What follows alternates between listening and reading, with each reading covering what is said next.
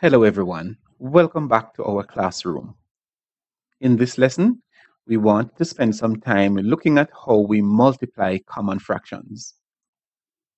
And we have two simple objectives. One, we want to multiply a whole number by a fraction. And two, we want to multiply two fractions together. So first, let's ask ourselves a question. What do we mean when we say 5 times 3? What exactly are we talking about? 5 times 3. How do we understand that in our heads? Well, this is actually saying 5 threes, or how much is 5 threes, or how many are when you add them up or when you count them up. 5 threes amount to how much? So let's make some threes. Here is 1 3. Here is another 3. One more 3. One more 3. And we need another one to make 5. So these are 5 threes. This is a 3. Here's one more. Here's another. Here's another. Here's another. 1, 2, 3, 4, 5. And 5 threes, when you look at it, when we add them up, when we count them up, ends up being 15. So 3 plus 3 plus 3 plus 3 plus 3, 3, 6, 9, 12, 15. So how much is 5 of this? 5 of this number, if this number 3 gives us 15. Now, how can we apply this understanding of how we multiply whole numbers to how we multiply fractions? How much is 3/4? 3 times 3/4 is therefore asking, how much is 3/4? Let's draw some diagrams. I'm going to draw a round thing and cut it in 4. So each of these are quarters. Just assume for the purpose that they are equal. And here's another one. I need another one because we're talking about 3. And we need 3/4. So here's our third one. All right. Now, since we need 3/4, I'm going to go ahead and erase a part of this one because we don't need all of it. So that's our 3/4. That's our 3/4, and that's our 3/4. So 3/3. And we need to add these up to decide how much we actually have. 3/3, which is literally saying 3/4 plus 3/4 plus 3/4. And as you look at it, you have 3 here plus 3 more, that's 6, plus 3 more, that's 9. And that tells you that we have 9/4. And that means from what we did in addition, we know that once the denominators are the same, we can go ahead and add our numerators. So we have 3 plus 3 plus 3/4, and that gives us 9/4. So 3/3 are 9/4. And 9/4, this is an example of an improper fraction. We can further break this down, or we can simplify it and write it as a mixed number by asking ourselves how many 4s can we get out of 9? Well, we can get 2 4s. 2 4s are 8, and then 1 will remain, and we can write that 1/4. So 3/3 make 9/4, and that 9/4 is the same as 2 1/4. That's 2 whole and 1/4. So what did we do then? Notice that we can get our 9 by multiplying the whole number by the numerator. So whole number multiplied by the numerator.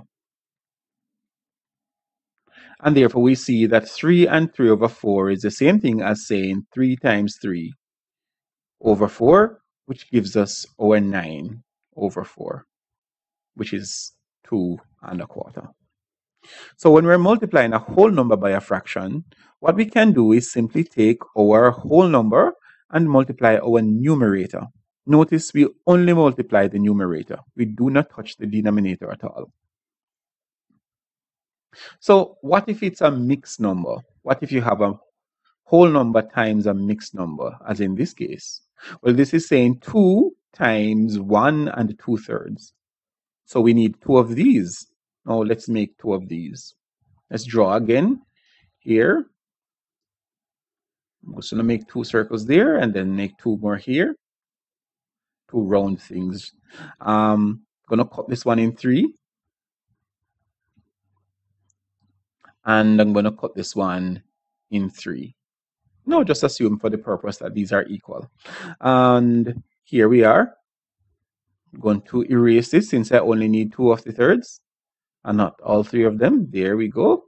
And now you notice that we have here 1 and 1/3, 1 and 2/3, and 1 and 2/3. And now we need to add these together. Now, this one and this one, this is 1, this is 1. So, and here is our 2/3, and here is our 2/3. So we can add it up by saying 1 plus 1 plus 2/3 plus another 2/3. And 2, notice that these are the same denominator, so we can add that. 1 plus 1 is 2. So we get 2 plus 4 over 3. And 4 over 3 is the same thing. We can take it's an improper fraction. We can take a 3 out of the 4. 4 over 3 is the same thing as 1 and 1/3. And now we can add our whole number plus this. And so our final answer would be 2 plus 1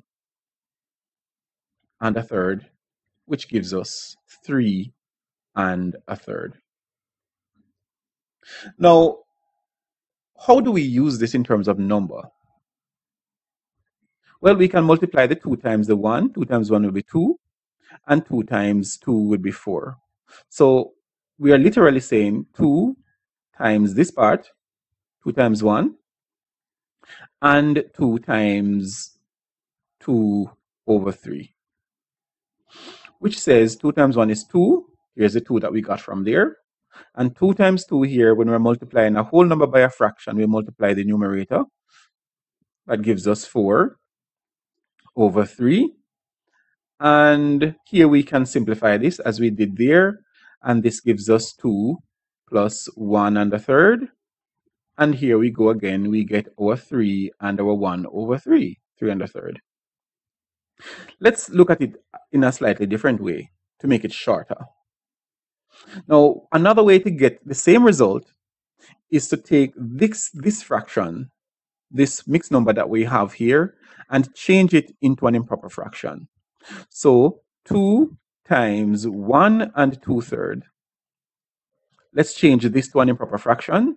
We do that by multiplying the denominator times the whole number, and then we add the numerator. So 3 times 1 would be 3 plus 2 would be 5. So 2 times, remember, the denominator times the whole number, that's 3 ones 3 plus. So we go there, and then we add that. 3 ones 3 plus 2, 5. And now we have 5 over 3.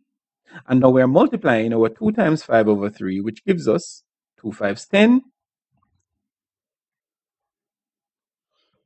which is 10 over 3. And 10 over 3, which is an improper fraction, can be rewritten as asking ourselves, how many 3's can we get out of 10? Well, we can get 3 3's and 1 remainder, which is the same result that we got from drawing the diagrams or from multiplying it in pieces. So the shorter way to get the result when you are multiplying a whole number by a mixed number, which is a number and a fraction, is simply to change this mixed number to an improper fraction. You could do it with diagrams, as we did here. You could multiply it in pieces, as we did here. Or you could change this mixed number to an improper fraction and multiply it out. And in practice, doing it this way makes it work out a lot faster. So you probably will like it this way.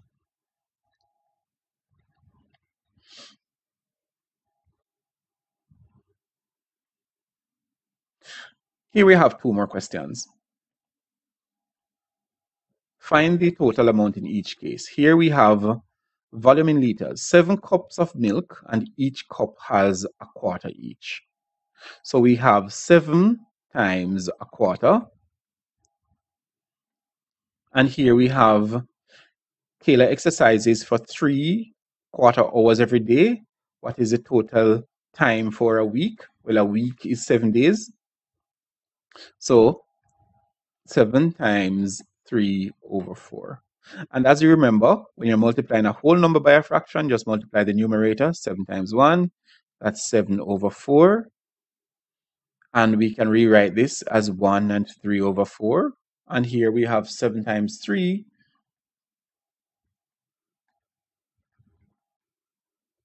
which is 21/4. And we can further simplify this as how many 4s can we get out of 21? We can get 5 and 1 remainder, in which case you would have exercised for 5¼ hours. Now, how do we multiply a fraction by a fraction? How do we take a fraction and multiply it by a fraction? In general, when we are multiplying a fraction by a fraction, we multiply the numerators together and we multiply the denominators together. So look at this question here. These are our numerators and these are our denominators. So to simply multiply the fractions together, what we do is we say 3 times 5 multiplied by 4 times 7.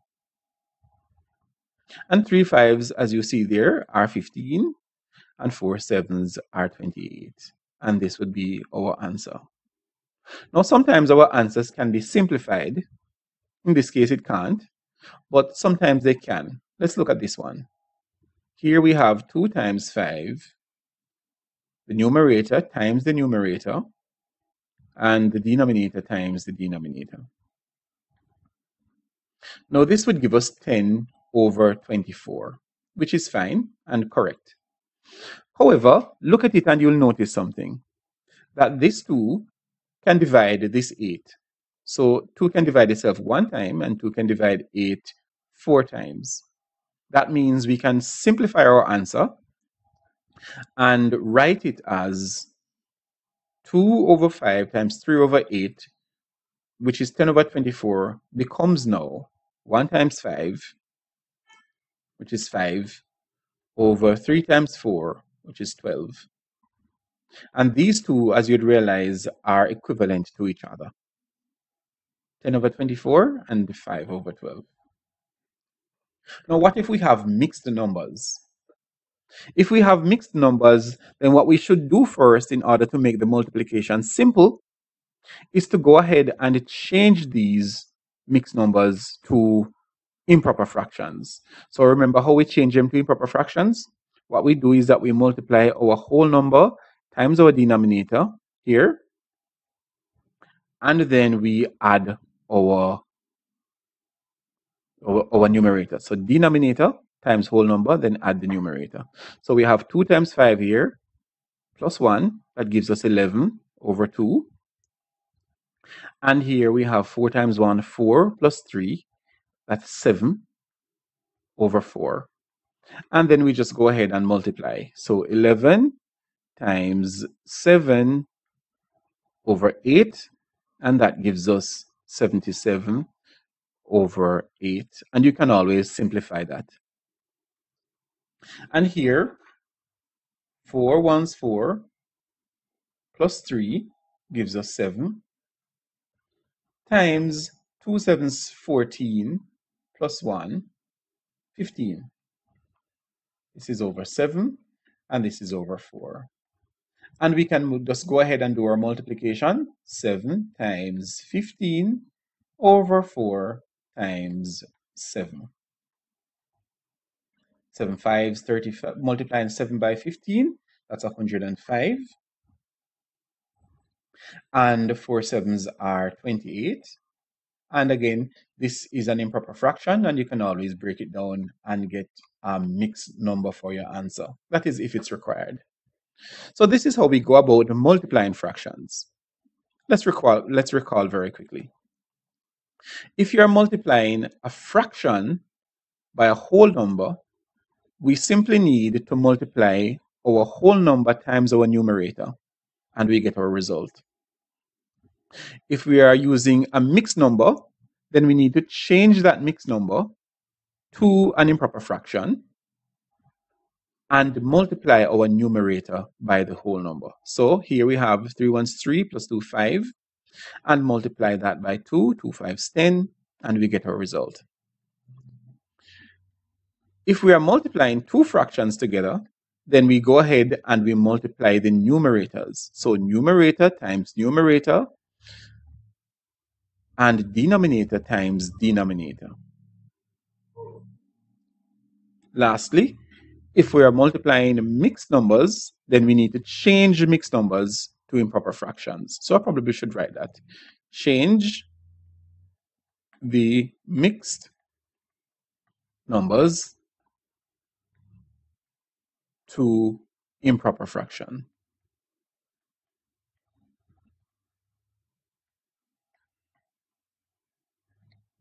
And once you change them to improper fractions, you can go ahead and multiply your numerator times numerator and the denominator times denominator. That is how we multiply two fractions. You can find more past and practice papers on our website at csecmathtutor.com in our practice pages. And please remember to subscribe and share with someone as you continue to learn and grow. Thank you for watching.